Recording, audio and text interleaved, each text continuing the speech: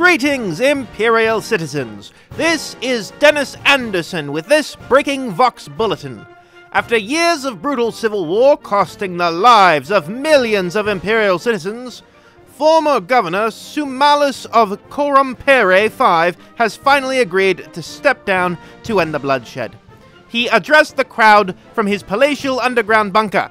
"So that peace and prosperity may return, I gracefully bow to the will of the people. I'd kill everyone on this planet if I could. I can't believe I have to capitulate to these Gurox-humping lowborns. What? What do you mean the Vox is hot?" Spontaneous celebrations erupted across Corumpere 5. We reached out to the local administrator of the subsector for comment. "Look, I don't give two dead Kriegsmen about the place as long as they're paying their tithes. Hey, what is that thing you got there? Are you recording this?" Out of sheer enthusiasm, the mob of unwashed menials has elevated a local slave Ogryn named Gurg to the illustrious position of planetary governor. Oh, yeah, I'm sorry. I'm being told that his name is actually Greg. We reached out to the new administration for comment. I don't really know what's going on.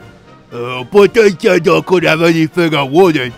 So I got this big barrel of pickles. Despite the continuing violence as militias battle against the retinues of the few remaining nobles who supported Governor Sumalis, the economy of Corumpere is skyrocketing.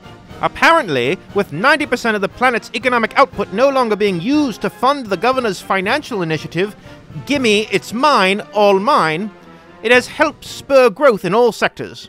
Reaching out to Governor Greg for further comment, he had this to say. That sounds good, I think. Skyrockets are good, right? That's how we get to the big black thing in the sky with all the little lights. Despite overwhelming popular support, Governor Greg is already facing challenges. That job is really hard. Sometimes I can't find my puppy when I want to pet him. And sometimes, I eat too many pickles.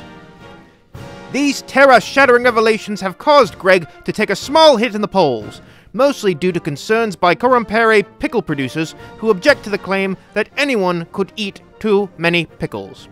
We will keep you updated as this story develops. Until next time, I'm Dennis Anderson. May the Emperor watch over you.